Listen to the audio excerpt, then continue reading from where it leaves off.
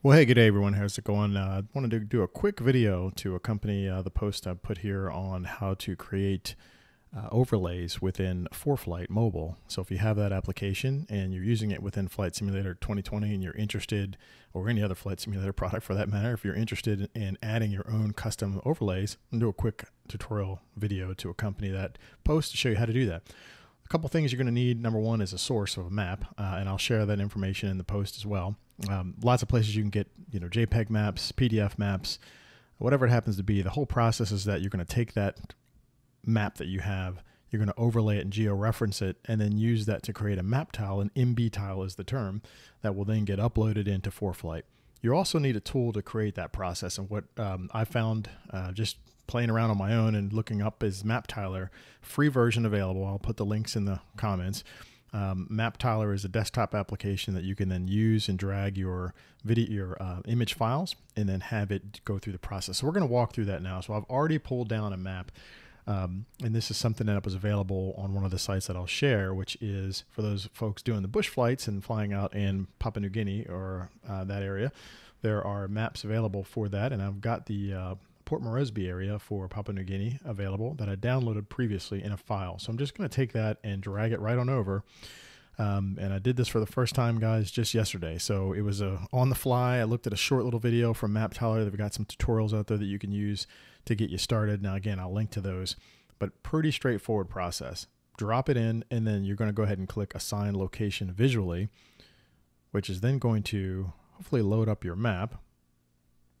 And it'll put your map on the right-hand side, the chart that you have. On the left-hand side, you'll have a map that you then will use to get to the area where you're representing by the image that you have. You can do that by searching. If you know the town name, you can type it in. But basically, we're just going to go into Papua New Guinea area, which is what we know we have, and we can kind of approximately get close to where we're at. The next step you're going to have to do is very important, and this is where you want to be as precise as you can be so that the overlay matches up the existing map. So again, the idea is you're going to take this and match it. So what you've got to do is find a reference point on this map that corresponds to this map. Now, it is a little bit involved, so I'm going to kind of do a quick and dirty here to give you a feel for it. But basically, what you're going to want to do is find points on the map that represent what you have here on this image, and then you will click to add them. There's certainly lots of methods I'm sure you can use. You get quick and proficient at this pretty fast. But the first thing you want to do is just kind of get a general idea of the vicinity you're in. Now, I see this little area that's bumped out here. This is probably right about here, a little bit further up the path to go there. And I can see that there is a dividing line here between, it looks like some different states or areas, and that looks like about where we're going to be. As I zoom in on each of these maps individually, now this is an older map. Keep in mind some of the sources, depending on what you get, these maps here for Papua New Guinea that I found in the source are very old, but it'll give you a great idea of kind of where you're at. So you can see, let's see, that's Moro, that's Mo. We'll just kind of try to find the location of where we're at here. And then you'll link those two together. So we're going to just keep on going up and see if we can find the same name. There's Lease Airport, which is right here. So we're getting closer. Continue on up here. We're going to look for, excuse me, the town of Kukipi, which is right here. There's Kukipi. And we've got an interesting feature here. You want to try to find something that's got a decent enough feature that you can reference on both. And I find that the map sources here you can change. So if you come over to this left window and you click the globe icon, you can change to different things. Now, I'll switch back and forth between, let's say, terrain view, which sometimes will give you a little bit different definition. Or I might also come back here and use a satellite view, which may not give you a ton, but it can be a little bit better in defining, certain areas. Where there might be some better coverage. Now, note again, with the age of the maps, there might be some differences in what you see. But the general idea is to get very close to what you've got here. So in this representation, it's a little bit harder for me to see. So I'm going to go back to the terrain view. And this is a little bit more representative of what I think is right in this area here, I believe. Or down in here. So the idea is to kind of get yourself close And just dragging a little bit longer because I'm just not quite so sure. I think I'm going to use this Kokipi, which is down here, as my reference point. Okay, so there's the entrance to, let's do the southern entrance to Kokipi on this little river that's here. So you're going to come over to this map and you're going to click a point. Then you're going to come over, I'm going to move it. And if it's not quite what you want, you can adjust it or delete it and start over. Then you're going to come over to this chart and you're going to click the exact same thing. You've georeferenced 1 point and it will show a 1 like that when it's completed.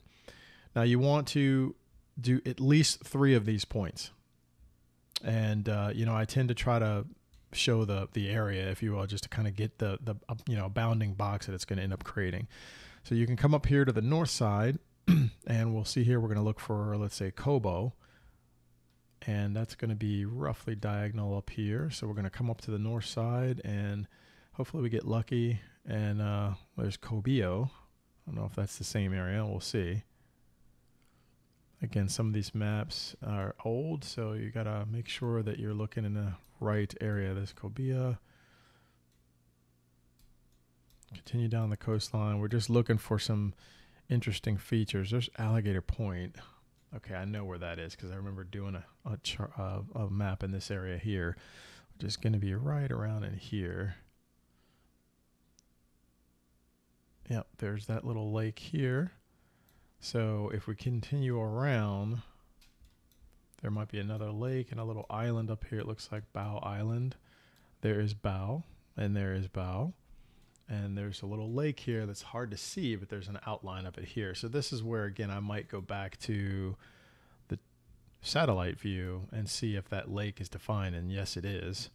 See how much better that pops out? So there's the lake. There's the little creek that leads into that lake.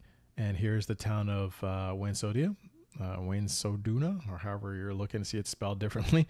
I'm just going to pick this southern edge because it looks like a good spot, right? So we're going to click here. And we're going to click here. And that's the second spot. And we're going to pick the final third spot, and then we'll be almost done. Zoom back out. Now we need to come all the way down to the southern end of the area here, which is what we're going to try to see if we can find a spot down here in the islands. So we're off the very end tip of Papua New Guinea.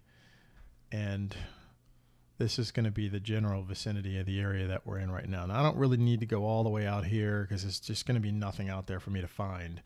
But what I will do is try to see if we can get to this area down here, which isn't the island. Let's see. Okay, there's the island. And so we can maybe use the tip of the island here somewhere to use our final reference point. There's a ton of them out here, so this might be a little tricky. You might want to be careful on where you pick here. This looks like this island right here. Yeah, that's definitely going to be that island here. So we're just going to use that as a reference point. We're going to come down to that southern point here, which is showing that there might be a lighthouse or something there. We're going to use this southern point. So here's our third and final point there. Third and final point here. That's 3 points. Now, you've got now 3 reference points. The next thing you can do, and the video that is a tip tutorial will show you this, is then you can come and lock these two together. And now that you've locked them, when you zoom in on one, the other one will zoom out, so they kind of follow each other around, which is great. Then you can also come up here now to the top, and instead of doing this side by side, you can do this overlay. And that will actually put the two overlaid on top, as the name it means. And then you can turn the transparency up and down and very quickly see between the two. You can also do a shift, and that will transition between the two. But you can very quickly get a feel for how well is this going to overlay. And again, these things aren't going to be perfect, especially when you're using a very old map source like this. But you can do this now and then go to take a look at all your points that you've laid out and just make sure that there's no like gross errors. That's really what you're looking for. And you can see how the chart itself has already been overlaid with the actual map in the background. And, you know, you'll get a feel for how well is this represented. Is it, you know, grossly off? You can see that's pretty doggone close, right? Fairly close, but the coastline's a little different here, as you can see, right? So this may be, again, I'm doing a quick and dirty. The other way you can tell how accurate your overlay job is go to coordinates, and you want to look for no errors. See, we're pretty much no errors here. So that will tell you that just on a high level, that's probably going to import fairly well, right? So you are done at this point. You've made your 3 points. There they are. If you need to edit and change them, you can, but basically you're ready to move to the next step, and you just hit continue. It's going to give you a preview where you can view the footprint of how that map overlays the area to say, yep, got pretty much what I want to capture. That's looking good. So you can go back and forth between the two. I would leave all the standards here. Let it pick what it's going to. It'll work for you at the end. You can, if you really know what you're doing, you want to change your coordinates, of course you can, but just let it do its thing and then hit export. When you get to this screen, the video will go over this as well too. You want to use MBTILES. That is what the format ForeFlight uses to import the files. Hit continue. It'll give you some details here. Again, leave the defaults, hit render,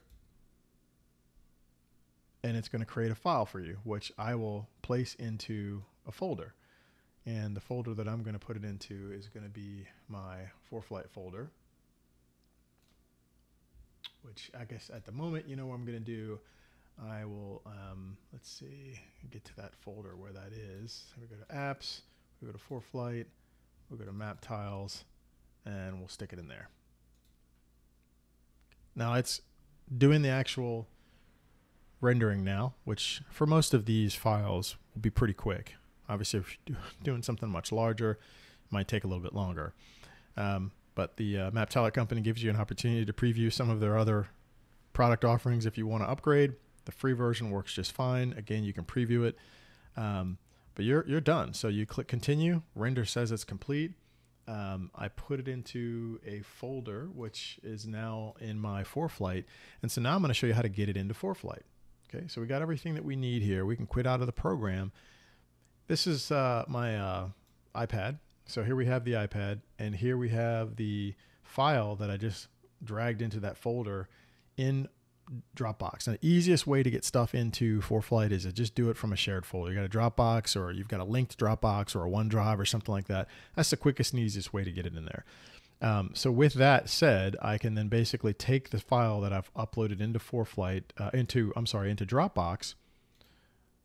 And from here, I can click on the little 3 dots. And then what I want to do is hit share. And then you want to export the file. And for that, I'm going to export ForeFlight. It's right in there. So it goes through the export process. It opens up ForeFlight automatically. And you can see I have custom content here, and it shows the name of the file up top. I click custom content. I click custom charts. Tells me import success. And now to see that, I click on my user points here. So I click on the overlays. And now you can see we have Moroseby map imported and available as an overlay within ForeFlight. Super cool. And again, it's going to be pretty doggone close. I'm not going to say it's going to be perfect, but as you zoom in, there's the airport showing here, AYPY. It's pretty much right on top of it. So it's very good just for rough navigation, especially for these bush flights that you're doing in this area. If you're having fun with your Kodiak or any other bush aircraft and you're flying in Papua New Guinea or some of these other remote places where you might not have good navigation charts, this is a great way to get them into ForeFlight, and then you can use it and help you assisting in your VFR flight planning in the area. Really straightforward to use, and you can see that I can turn on the rest of them that I've actually imported. And if you take a look back and I zoom back out, you can see I've imported the rest of these. So I've got a good portion of Papua New Guinea covered with the charts that I've imported through the process that I just shared with you. So hopefully that helps you get a handle on putting in overlays and making use of the wonderful, powerful features we have within ForeFlight. If this was helpful, go ahead and drop comments in there if you have any questions. If not, happy overlaying, and talk to you soon.